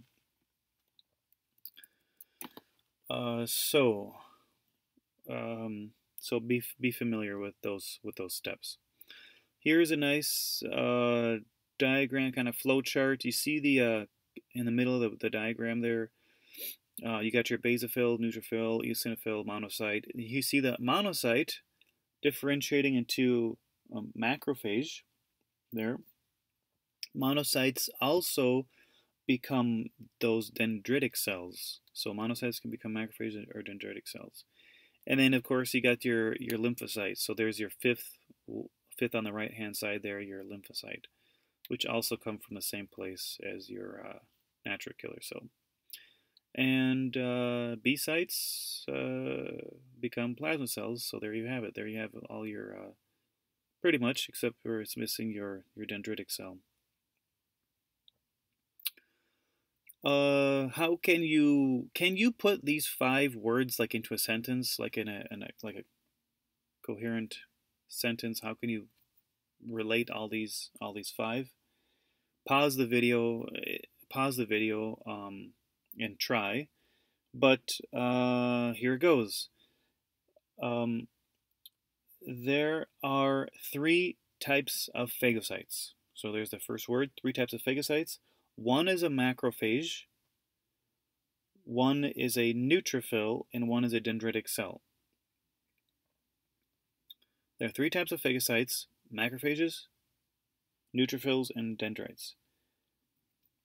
So how do you link monocytes to the whole deal? Well, monocytes can become one of 2 things: macrophages and dendritic cells. And there you have it. So monocyte will when activated, becomes macrophages, become macrophages and dendritic cells,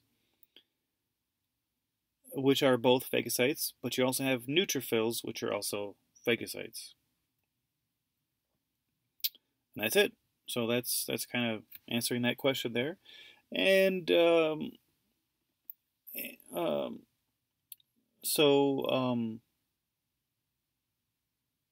phagocytes are specialized cells that move or are stationary about the body and engulf worn-out cells, damaged cells, foreign pathogens, and these cells display their ingested pathogens on their MHC proteins, just like body cells and B cells and T cells. 3 important phagocytic cells are macrophages, dendritic cells, and neutrophils. There you have it. Macrophages will eat and spit, where neutrophils will eat and then self-destruct. There's the one difference between the two, but both are but the macrophage can stick a the piece up on its MHC protein and present.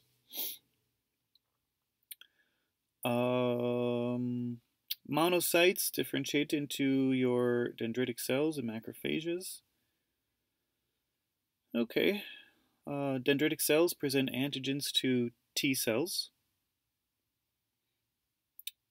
found in tissues exposed to external environment like the skin, connective tissue, respiratory tract, Once activated, they migrate to the lymph nodes and present. Remember, dendritic cells is an antigen-presenting cell. Here's another little. Here's kind of the same kind of flow chart as you saw before, but here you see the monocyte at the very bottom there.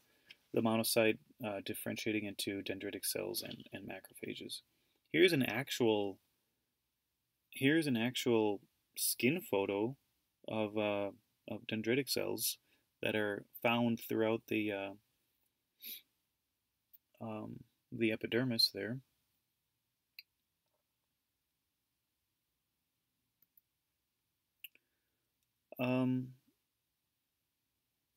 Just some more information on neutrophils.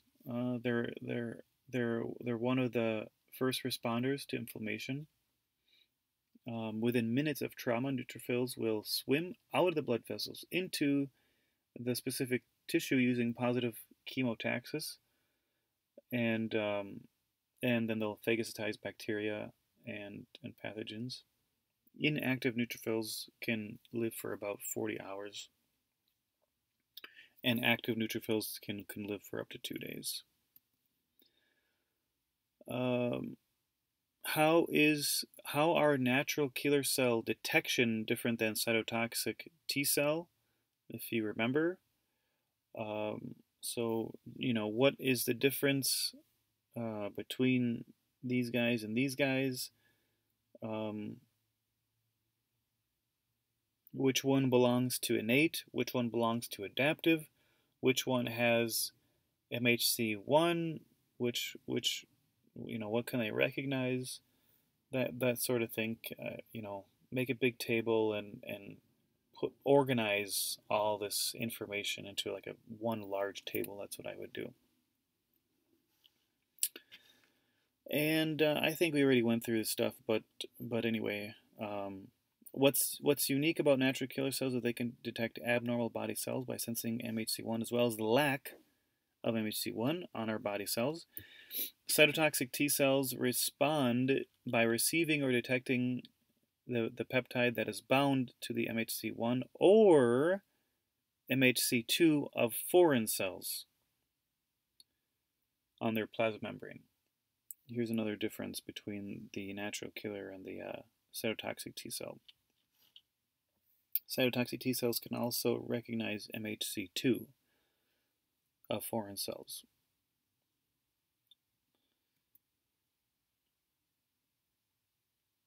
Can you summarize the steps that the natural killer cells take?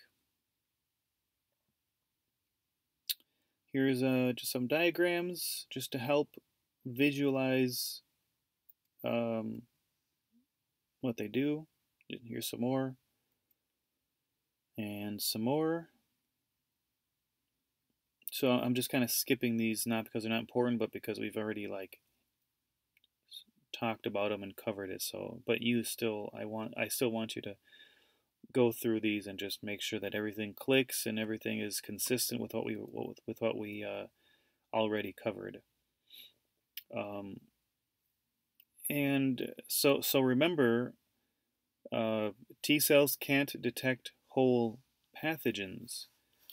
They can only detect specific antigens of those pathogens which the antigen presenting cell places on the MHC2 protein,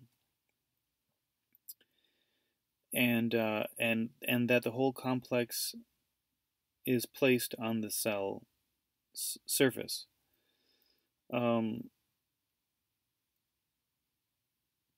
And here's a little, so we're done here. So here's 6. Here are 6 cells of the immune system. Can you guess which one is which just by looking at them like this? Maybe not.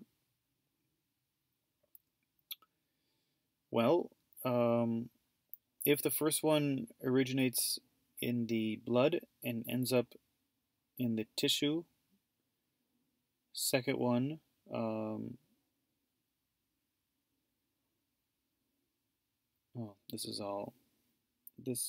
the formatting didn't work here.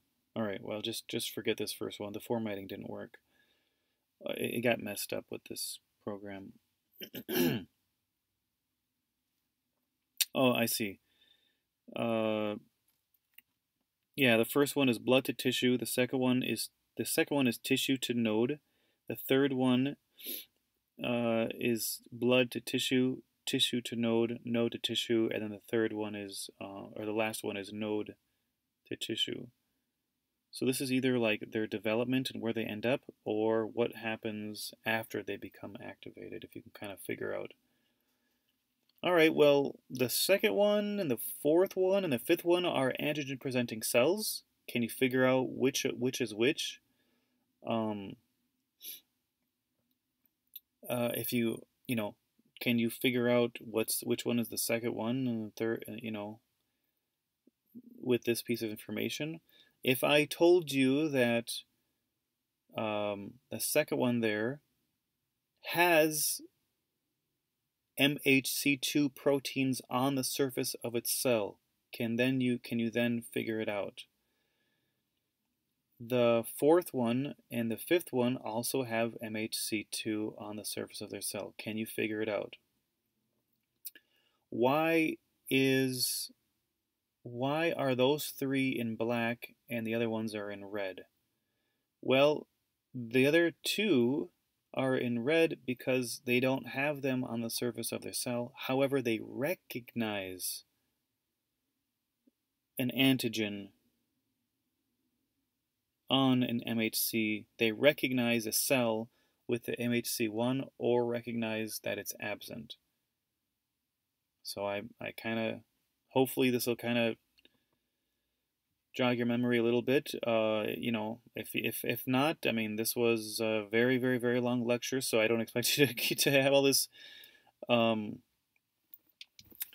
down just in one sitting. This is going to take several. I mean, this one lecture takes 2 weeks in a regular traditional course. So you're going to definitely need to go back and take this, divide this thing up several times. And also the very last cell, the same thing. It's also in red, so it's not that this cell will have MHC1 and 2 on the surface of its cell, plasma membrane, but it can recognize MHC1 and MHC2. And then the last piece of information that I'll give you is that the first one eats and then self-destructs. The second one will, when I say eat, I mean phagocytize, engulf, and but it will present.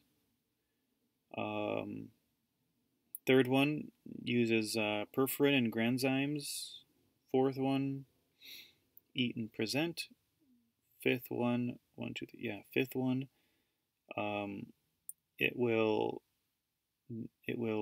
make plasma cells. It will differentiate into plasma cells and then plasma cells into antibodies. And finally, the last one, it also makes perforin and granzymes. Hopefully that's enough information for you to figure out which is which. And we could even go further. We could even go further and say, okay, well, which of these belong to the innate immunity and which ones belong to the adaptive immunity? You could do that too. There is one thing that I forgot to mention. I'm looking at it. I'm not going to give it away. I'm not going to tell you which one, but I mean, which one is it on in this in this table? But the phagocytic dendritic cell, the dendritic cell, really is the cell that links the innate immunity with the adaptive immunity. Why? Because it starts out. It can start out, or it can be just floating around in the humors, in the humor, or in the interstitial fluid of the body, in the connective tissue of the body, these dendritic cells. and then they can engulf, phagocytize, and make MHC2 stick stick the peptide, the exogenous peptide, on the surface of their plasma membrane, and migrate to the lymph node and present. Present to what? Well, present to the adaptive immunity. Present to your T's and your B's. So although there are other cells like the macrophage that will do the same thing, I mean, you can say the macrophage and the dendritic cell really are the link, but especially the dendritic cell, just because it's known for doing that mostly, linking the innate to the adaptive. So I hope you know the difference between them. Between the innate and the adaptive. I hope you know which one is working all the time, which one isn't. Um, how quickly do they respond? How do they respond? Which one respond? That sort of thing. And that seems to be about it. Obviously, there's much more information. If you can know this information very well, I would say you really know the immune system, the lymphatic and immune system, very definitely, very well. There's always more to learn. There's always more to know. But this, you would have a very good background if you just have this handout down, this video down. Okay, thank you everyone for listening and for your time and attention.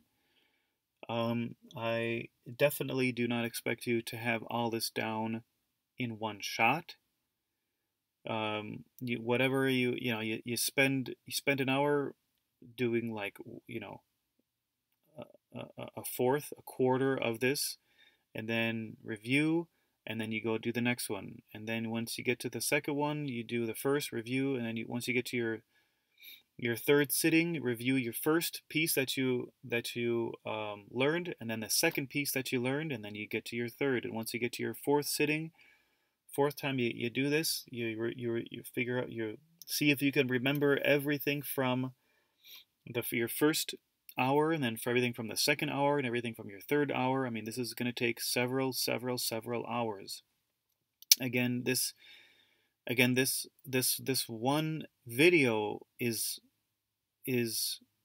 like 2 weeks of lecturing in a regular traditional face-to-face course. So don't say, where am I going to, don't say to yourself, this is absolutely impossible. And no, it is. It's just, it should take you a week or two to get everything down. At a normal pace.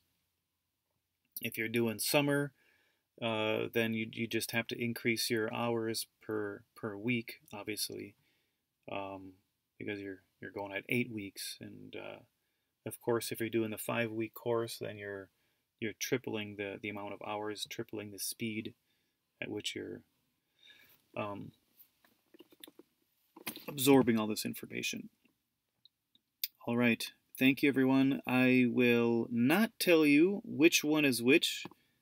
See if you guys can figure out, for this last slide, see if you can figure out which one is which, and I can just easily, you guys can guess and send it to me, and then I'll give you a response if you want. All right. Thank you again, and study well.